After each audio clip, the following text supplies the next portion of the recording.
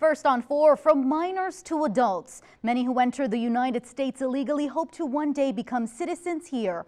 Democrats and Republicans fight over the issue of immigration, which could have ramifications for Valley residents. CBS 4's Freddy Vela breaks down the continuing argument over DAPA.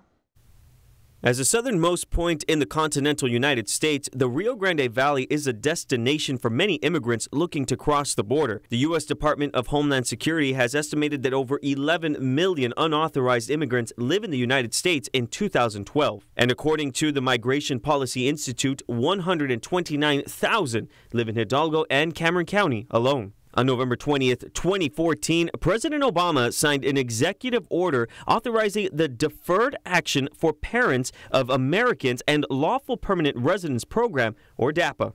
DAPA was designed for the parents of U.S. citizen children that are here undocumented. So the parents never fix their papers. Just 1 month later, Texas and 25 other states filed a lawsuit to block the executive action. While the case moves through the legal system, the program remains on hold, leaving many across the United States waiting. And now the Supreme Court's going to hear the oral arguments April 18th. And, it's going to take some time before they actually issue an opinion and as to how they rule. But, that's going to be historic, because if they reverse, the district judge, then DAPA becomes a reality, and you have all these millions of people now that are going to apply for immigration benefits. These are just a few of the requirements to be eligible for DAPA. However, the biggest one is not pose a threat to national security. I think the problem stays the same. The problem is that we have an ever-growing population of undocumented good people.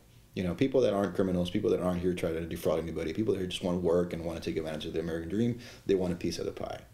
But if they don't have the vehicle like DAPA for them to come out of the shadows and start contributing, start paying taxes, then you're missing out on all the revenue and all the different taxes and stuff that we can get, and you're also missing out on all these people contributing 100% to society in different kinds of jobs and careers and things like that.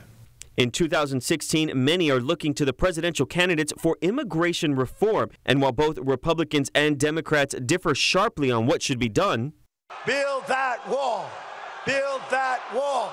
Many in the Valley hope they'll reach a resolution soon. Freddy Vela, CBS 4 News and ValleyCentral.com.